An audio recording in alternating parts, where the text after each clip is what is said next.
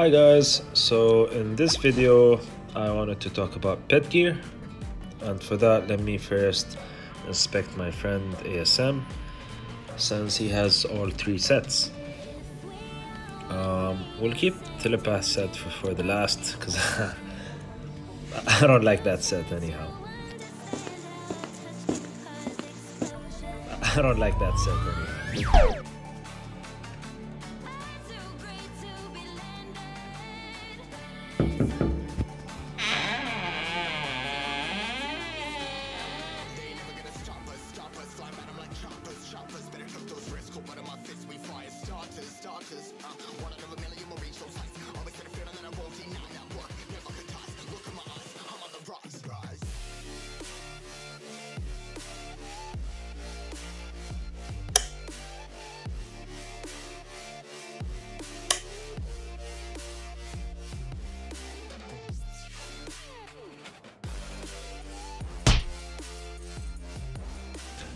So the first set is loyalty, and with loyalty, as you can see, at +6 you can have a 250 stat bonus, and once you have the set to +6 you can have this stat as a passive. So regardless of you using the pet now or not, you will still get these 250 points. And this 250 points or stats will go to the highest stat that you have. In my case, it'll go to charge because I have the highest charge, and basically that's 250 free stats.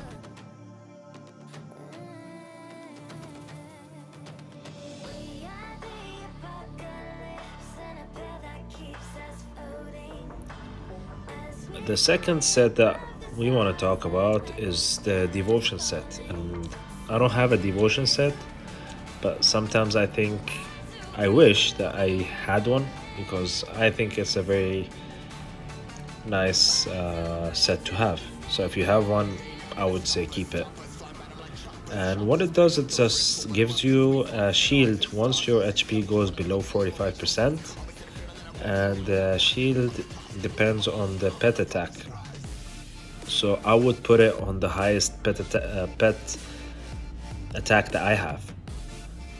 In his case, he put it on the dragon, and it's 1500% of the pet's attack, and the shield lasts for 10 seconds, which is longer than enough. On top of that, it gives you a 15% damage reduction and 10% lifesteal. I'm not really bothered with the 10% lifesteal, but the 15% damage reduction is massive. So yeah, that's a devotion set.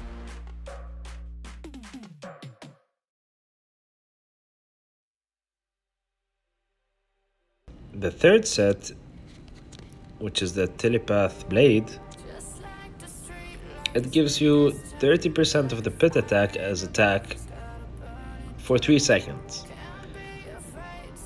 And for me, 3 seconds is a bit too low.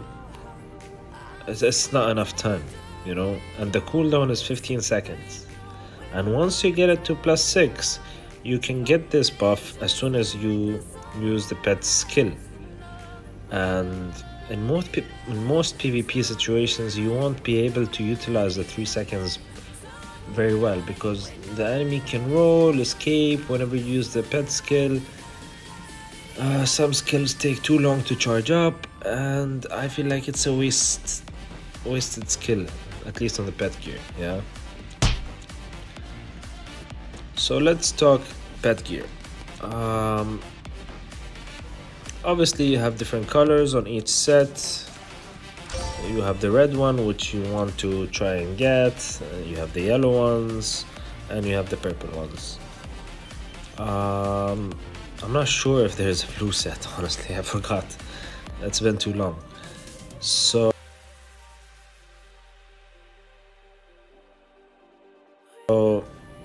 I have some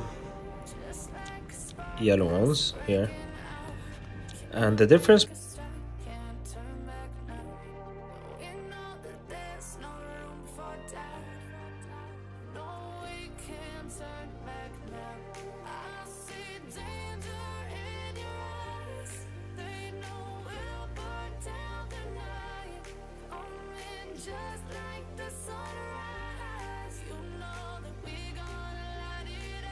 And in every pet gear you should aim for something. And slot 1 and 2 you should aim for character attack. And in slot 3 you should aim for either character crit resist or character crit. Another thing that I wanted to talk about is the lightning. Now I have a frost stone which I will get to in a second, but what is the lightning stone? And basically lightning stones are something you can attach it to your pet gear. You can craft one with 10 stones, which is very expensive to be honest, because each one goes around 9 mil, so one stone will cost you 90 mil around. So what it does is this adds up 30% of the basic stats to the pet gear, and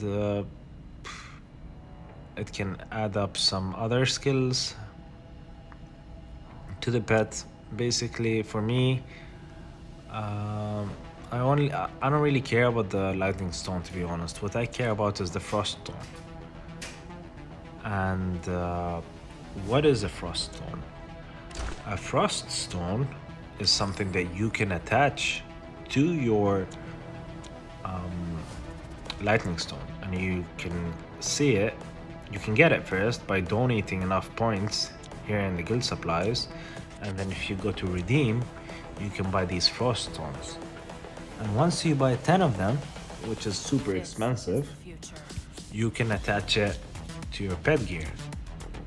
And once you have three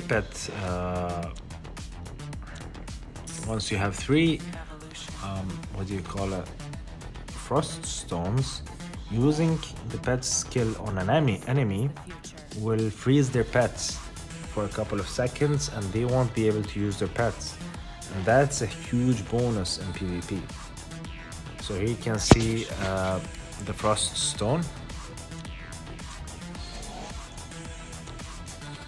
So I don't really need 3 sets, I only have it on 2, because Fairy Dragon skill 2 is more than enough. And I'm not sure if the frost set will activate on the dragon, because the dragon skill is not really of an attacking type. It will just transform you into a dragon, so I'm not sure if I have to be close to them or not. For me, it's just not worth infusing it to the dragon. You can forge pet gear slot 1, 2, 3 using pet gear fragments, and once you hit 800 points here, you will get the red star.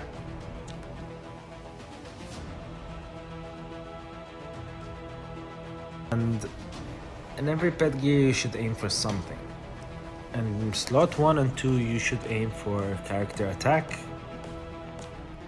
and in slot 3 you should aim for either character crit resist or character crit, depending if you're going attacking or defending. So all of these should have, all of the slot 3 should have character crit or character crit resist. Now another point that I want to point out for you is, for example, in airy pets, Flame needs INT and Vitality, or let's say Gale, he needs STR and Vitality. And what you need to aim for is having either Vitality, say all of them have Vitality aptitude, or Strength aptitude on it. And what that does is not really important, not that much. But if you have a lot of sets and different sets give you different aptitudes, it's better to put respectfully every aptitude to the monster that you want, or to the pet that you want. So if I need STR on Gale to increase the physical attack, then I'm going to try to put the ones that I have on it.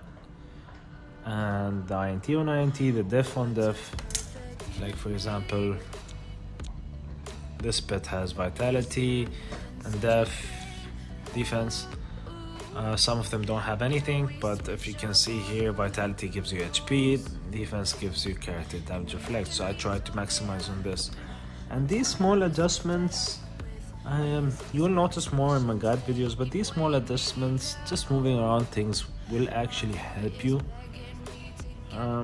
Because it adds up eventually. And if you are a high PvP player, then every stat counts.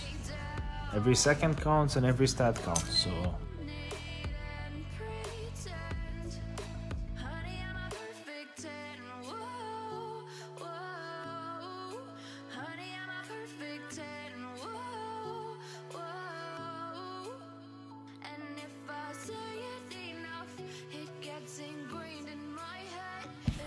I hope this video covered everything as far as I know.